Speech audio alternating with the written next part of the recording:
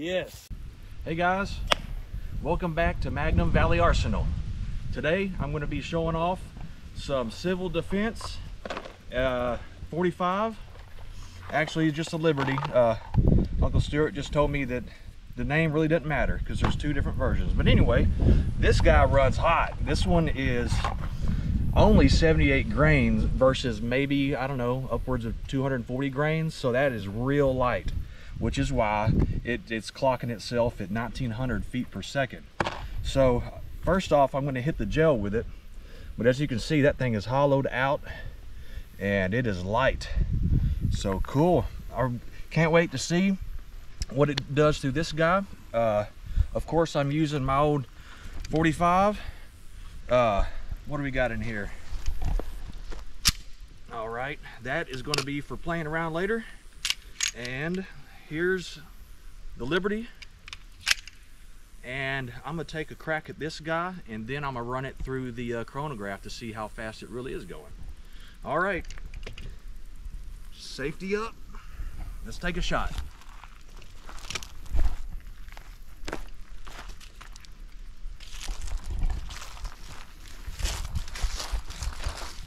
Okay, get kind of close here. All right. Woo, boy. Woo.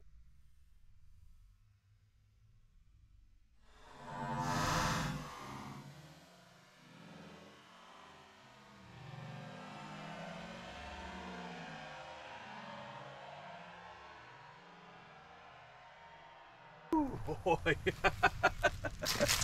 That was cool. Safe. Look at that. This is a fragmenting bullet, so it caught all the fragments right here within what, 5 inches, and then the rest of it, all right, that went probably, I don't know, 12 inches, 15 inches in. Pretty cool. Look at that. That starburst round, that is literally like a star. Take a look at that. Pretty sweet. Let's keep this thing clean. Man, I would not want to get hit by that guy. Awesome. Well, cool. We'll dig that guy out later and see what it looks like. But meanwhile, let's go to the chronograph and see how fast we're running. All right, chronograph time.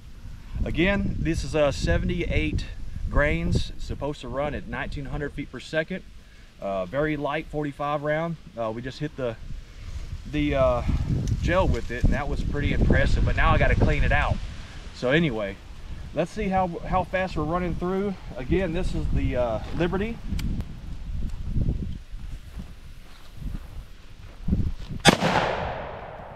All right. 1969. So the box didn't lie. Pretty cool, huh? I recommend the round. Definitely. Awesome. All right, let's just do some tooling around. Let's see here. I've got some Fiyoshi this time, hollow point. I don't know, I'll have to dig up the specs on this guy later, but I'm just gonna tool around with it. All right, let's take a shot at some Coke and a spaghetti squash.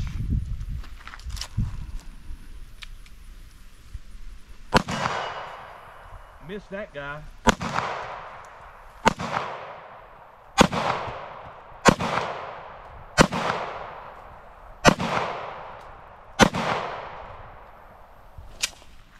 Fun gun. Doesn't even kick all that hard for a 45. Mainly because it's heavy. What you doing, buddy? What's up, Zeus? Have a seat. Have a seat. Sit. Hey, sit. Stay.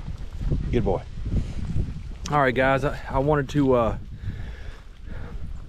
come and show you exactly what that 45 Liberty round did.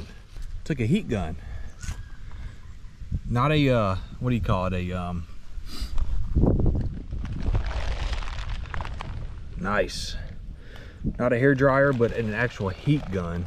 and I was able to melt to get some good views of this, because you can see you got some wrinkles in here from where the gel came.